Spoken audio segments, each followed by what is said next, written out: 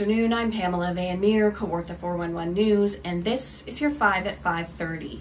Your top news headlines from in and around the city of Kawartha Lakes for Wednesday, July 8th, sponsored by Income Tax Plus in Lindsay, family owned and operated since 1988. The ground is cracking, the grass is dead, and even the flowers are thirsty. Due to the extremely dry conditions across the city of Kawartha Lakes, the fire department will be implementing a municipal-wide burn ban effective tonight at midnight. They say dry conditions can be extremely hazardous and residents need to be cautious while continuing to experience the heat warnings and be mindful of actions such as disposing of cigarette butts on the side of the road, in park and trail areas, and even in small planters.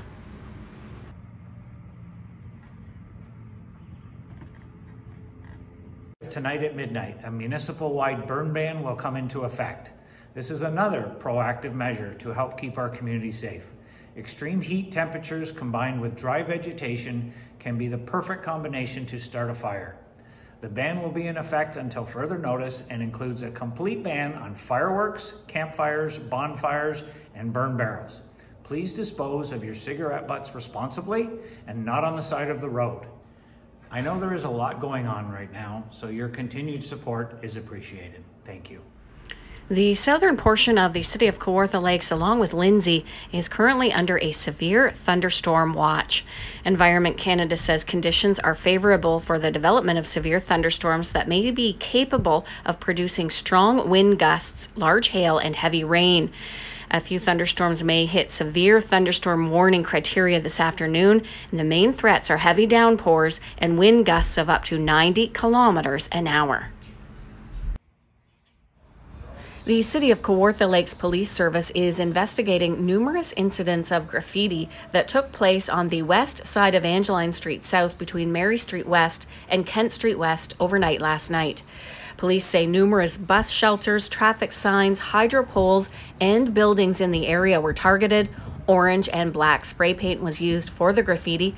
Kawartha Lakes Police Service is asking anyone with information to contact them or Crime Stoppers. A favorite local fall event has been canceled. The United Way for the City of Kawartha Lakes announced the cancellation of this year's annual Crayola sale.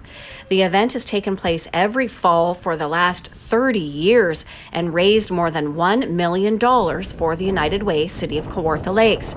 Representatives say the decision to cancel this year's event was based on safety and health concerns due to the ongoing pandemic.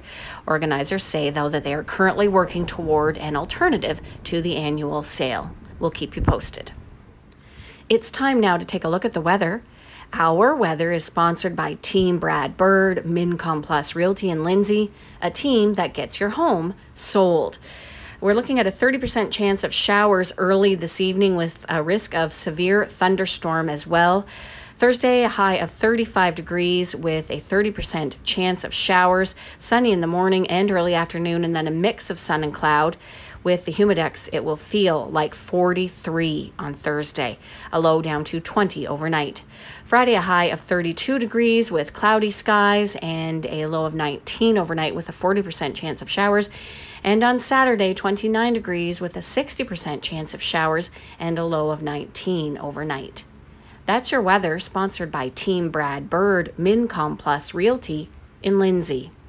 That's your news for Wednesday, July 8th. For a look at all of the day's news in depth, you can go to our website, kawartha411.ca. Thank you so much for watching, everyone. Have a great night.